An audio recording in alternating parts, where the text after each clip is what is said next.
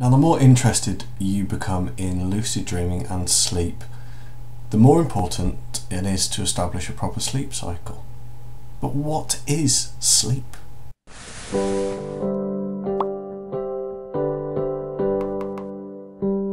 Hello Lucid Dreamers, my name's Ed. Welcome back to Team Lucid Dream. Today we are going to be discussing sleep cycles and the NREM sleep cycle. It's going to be quite science heavy, so I'm just going to rush straight into it. Feel free to pause it at any point and go back over the information that I'm going to lay at your feet. The first thing we need to do is we need to understand why we sleep at night but are awake in the day. As with every other animal that is awake during the day and asleep during the night, this is called the circadian rhythm. But how does it work? Simply put, the circadian rhythm governs the sleep cycle and the behaviour of plants and animals all around the globe. And it's all based on brain chemistry in humans. Firstly, melatonin, which is naturally produced in most plants and animals, slowly gets produced by the brain as the sun begins to set. In short, as the sun begins to drop in the sky, melatonin is produced by the brain and begins to make us sleepy. Now, in the mornings with the sunrise, the melatonin production stops and there we wake up. Now, for the first time this episode, I'd like to throw it over to one of our ace editors, Sydney, to throw up a graph on the screen. Using the longest summer day in the UK, where the sun rises at 4:30 in the morning, it sets at 9:30 at night, you can see on the chart where the melatonin levels begin to drop off about 3 o'clock in the morning, and as the melatonin levels begin to drop, that's when we begin to get more awake, and by about 7 o'clock in the morning, that's when we're perfectly awake.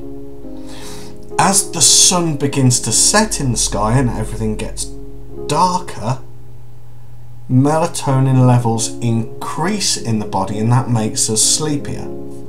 Looking at the chart, this is based on a midsummer's day, the longest day in the Gregorian calendar in the UK. If we swap all of these times out for midwinter, for example, Sydney, thank you Sydney. Now, looking at this, comparing the levels of melatonin and when we're supposed to be awake and asleep, is there any wonder that there is such a thing called SAD, or seasonal affective disorder? How many of us have got irritated by waking up in the night and getting home in the dark? It makes you wonder, doesn't it? Now we've covered the circadian rhythm, it's time for us to move on to the NREM cycle. Sydney, can I have the third graph, please? Thank you, Sydney. Now, from this graph, it's clear that every 90 to 120 minutes, the brain goes through a cycle of REM and NREM sleep. These periods of REM slowly get longer throughout the night, and most vivid or lucid dreams are likely to happen just before waking up. Now, at the onset of sleep, on this graph, the onset of sleep is 11 o'clock. I know it's not concurrent with the previous graphs, but bear with me. At the onset of sleep, serotonin is released and triggers non-rapid eye movement sleep, or NREM. After a period of time, a chemical called acetylcholine gets reduced by the base of the brain in the pons area, and this is what triggers REM, rapid eye movement sleep. Dream sleep. At the same time that this secretion occurs by the brain, signals are sent to the cortex to disabled neurons in the spine. This is what is known as REM atonia, and it's sleep paralysis effectively, only you are not awake.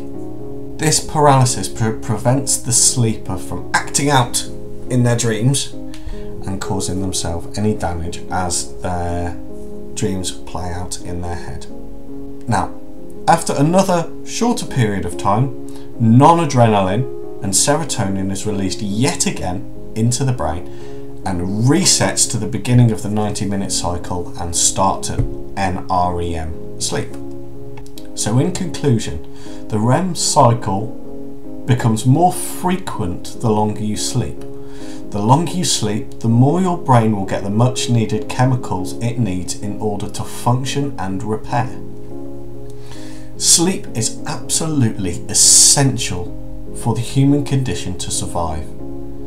Now, why do you think that sleep deprivation is such an effective torture method? I know that one of my colleagues in Team Lucid Dream, Giz Edwards, has done some in-depth experimentation into sleep paralysis. I reckon you should check his videos out on the subject because they're fascinating. Just brushing up on the science of the sleep cycle and the chemistry of the brain, it's amazing to see how complex our brains are. Chemicals and signals shoot through them all every day, even when you're asleep, especially when you're dreaming. The old grey matter is still pumping enough chemicals through it to make GlaxoSmithKline proud.